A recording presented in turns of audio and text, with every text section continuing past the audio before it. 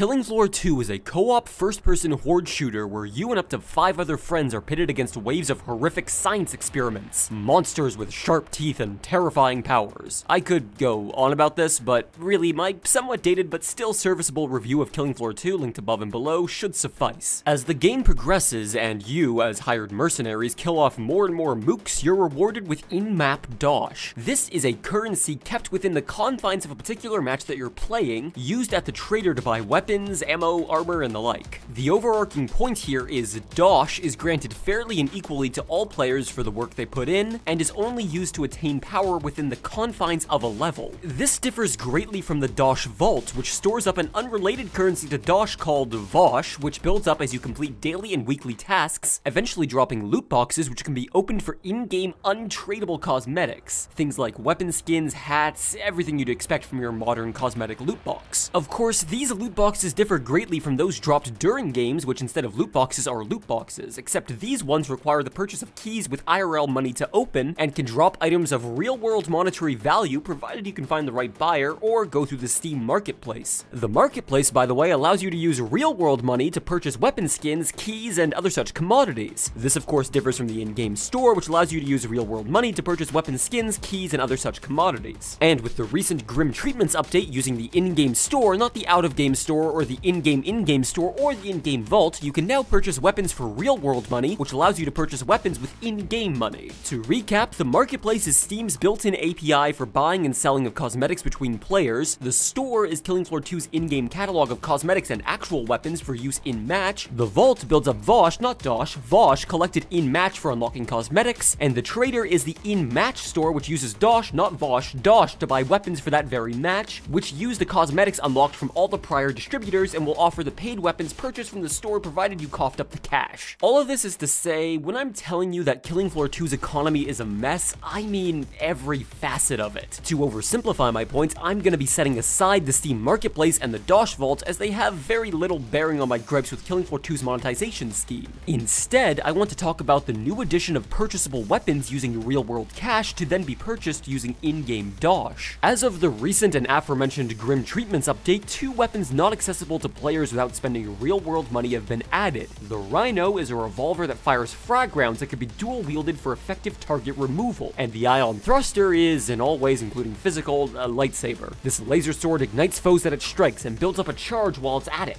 At 100% charge, its wielder can unleash a devastating flame slash, dealing hundreds of damage in a line in front of them. Let me start by saying both of these weapons are, in my experience, good. They are by no means worth overlooking. I'm not here to talk about the meta of Killing Floor 2 so much as I'm talking about its surrounding monetization, so I won't sit here and debate whether or not these items are top tier, but the point still stands that 2 powerful weapons sit behind a paywall for players who are interested in partaking. Developers of KF2, Tripwire, have been quoted as saying they've made a concerted effort to design these weapons to not be any better than any weapon of similarly targeted tier in terms of raw stats. In other words, these weapons are supposed to be different, but not better. To an extent, I understand this mentality, and I can see how they try to make it a reality. However, providing players with more options for their best loadout behind a paywall is inherently gating. Telling someone that this weapon could theoretically be better for their particular playstyle, but maybe not be, simply proves frustrating in practice. While remaining optional, their position of value is inherently tantalizing, and saying, "We're just like all the other weapons, this price tag is purely coincidental, honest," rings hollow. Thankfully, both weapons can be acquired for a measly $10 each. That's right, for a higher price than the game itself at the time of producing this video, you too can own a revolver and a beam sword. While the value proposition of cost for content can often prove subjective, I don't think I'm in the minority for stating that $10 per weapon is frankly comedic, a punchline in capitalism. Although, I'm being unfair, you don't just get the weapons for twice the price of Half-Life 2, you're also graciously greeted with an additional 5 recolors of said weapon to further bang your buck. Here's the thing, the additional recolors of these $10 weapons don't inherently increase the value of the sale, as until one actually owns the weapon, they have no real baseline for the value of said skins. That doesn't mean there aren't ways to trial run these weapons though, try before you buy, so to speak. If If you, like me, only chose to purchase the skins long enough to make a video out of them before refunding so you could pay rent this month, you can be a dirty cheater and use these console commands in offline games to try them out for yourself. Of course, you, entirely understandably, will not earn achievements or experience while doing this. The other route of access to previewing the value of these DLC weapons is the shared content feature. If you have a well-to-do friend who sees $20 as chump change and purchase the DLC for themselves, tagging along with them will give you a chance to take the Saber or Rhino out for a spin. So long as any one player in your party of up to 6 owns a DLC weapon, everyone in that match will have access to it, provided they decide to play the class it's attributed to, and then save up the in-game dosh to purchase and use said weapon during the match. Does that make up for their cost? In my opinion, no. You could offer these weapons for $5 and I'd still be annoyed, but I could understand the purchase for those who often host game nights with their friends, being the benefactor for all of their comrades to have more content to try. Double that price, however, and that money could be better spent on buying an entirely new game to play instead. Now, I can hear some of you starting to wonder, as I can read thoughts after all, why does this matter? Who cares about 2 expensive DLC weapons in a PvE game? What's the big deal? And you know what?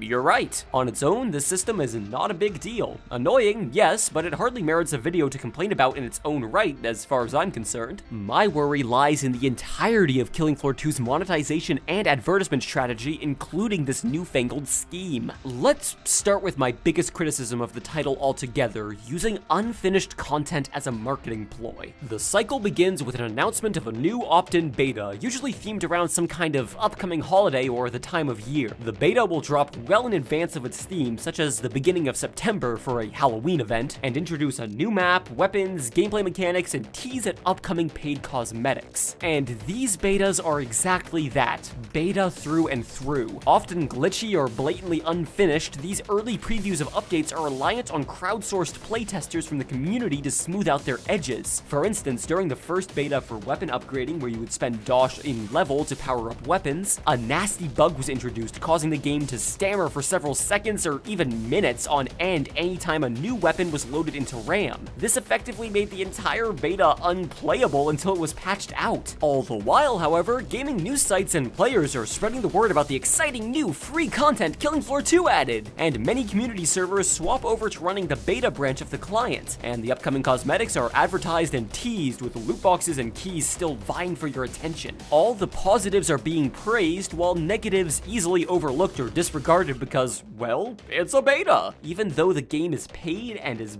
buttering you up to ask money of you, criticism comes across as cynicism due to the early access nature of the content. So a month passes with a half-broken beta being the biggest draw to return players to the Z dimension. Then, when the right time comes, the chains are broken and the beta is integrated into the main client, fully launching the content. And to its credit, the betas, generally speaking, serve their purpose. Some of the bigger bugs discovered are likely to have been squashed, and now the masses can enjoy the content relatively glitch-free, while being advertised to the same cosmetics that have been teased their way for a month on end. And a second wave of PR from players and journalists alike pushes those who may have lost interest for some time back into playing another round. My point being, while I doubt Tripwire has any malicious intent in this regard, what is seen as a free public beta for anyone to try, see upcoming early content, and help make the game better plays out far differently in effect. We instead receive half-baked, unfinished content, are told to do Tripwire's job of bug testing for them, and are shown all the cool paid costumes that they want us to buy, all while gaming news reports on the exciting new updates that you can play right now. Then a month passes and we get another update completing the content which was already available, pulling the trigger on paid cosmetics, and all the while gaming news reports on the exciting new updates that you can play right now. Tripwire gets twice the buzz for half the work. Again, that's not to say they're malicious, I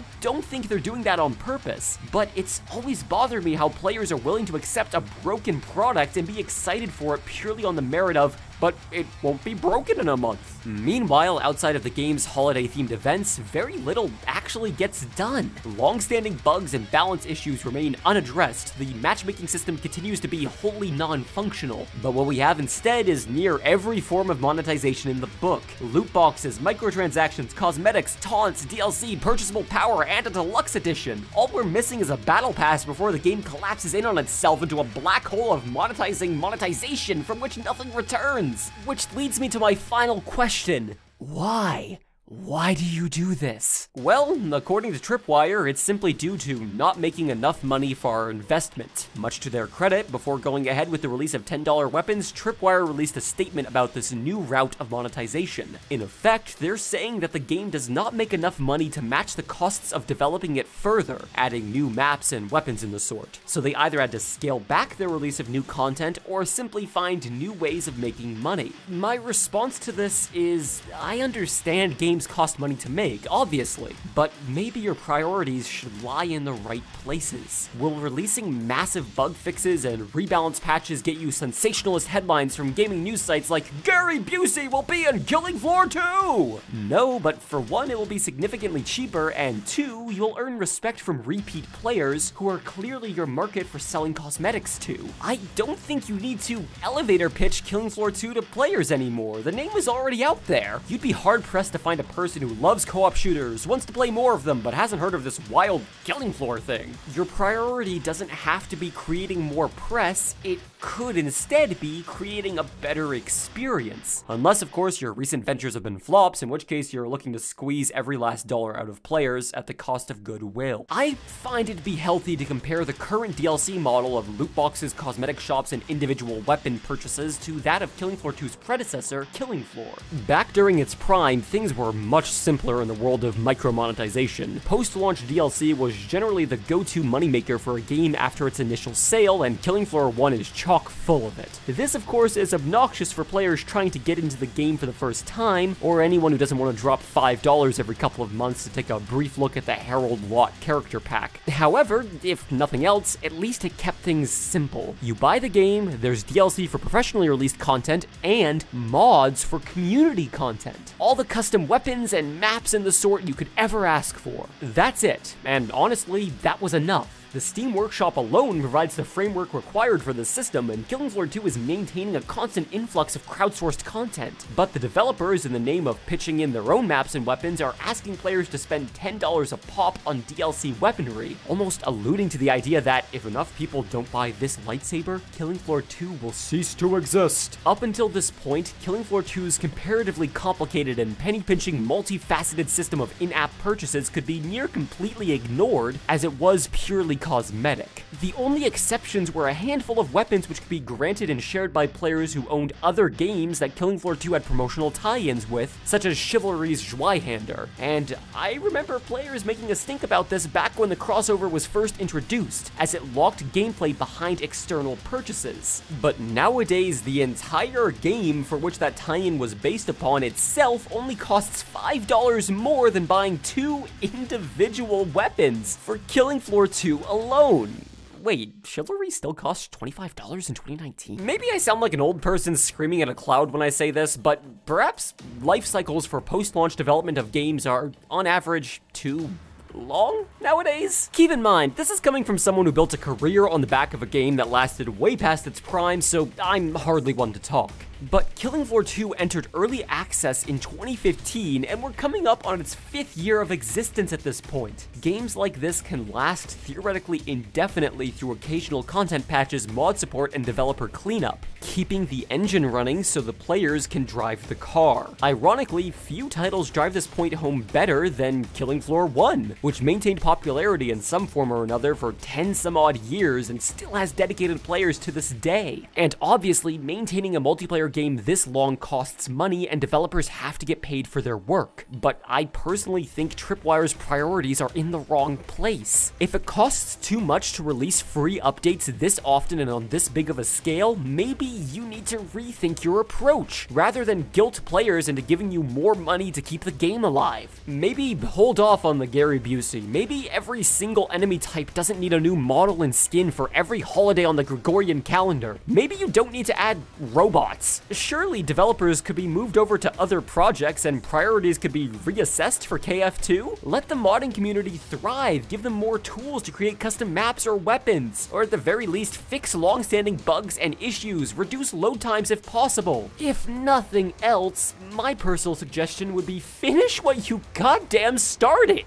Game modes like Objective and PvP are basically tech demos, having been all but untouched since their conception. Features like weapon upgrading and prestige remain bland, wholly uninteresting number increases simply for the sake of it. I don't think Tripwire are necessarily greedy, more so misled. The smash success of Killing Floor 2 was a boon for their reputation and made them loads of money, and I'm worried they've conflated the title's revenue stream to the product's quality. After all, they said themselves the main reason they're releasing DLC for KF2 was for the sake of adding content to the game itself, not for the sake of the company. It's to fund future updates for the game nearly 5 years on. A game doesn't need constant content patches to maintain a community. Sure, we get a new map every update, we get a few new weapons, that's all excellent and I'm glad to have it. But if it comes at the cost of locking a single handgun behind a $10 paywall, I for one would gladly take reduced production over decreased quality. Let the community take the reins, prioritize improving the game rather than expanding it.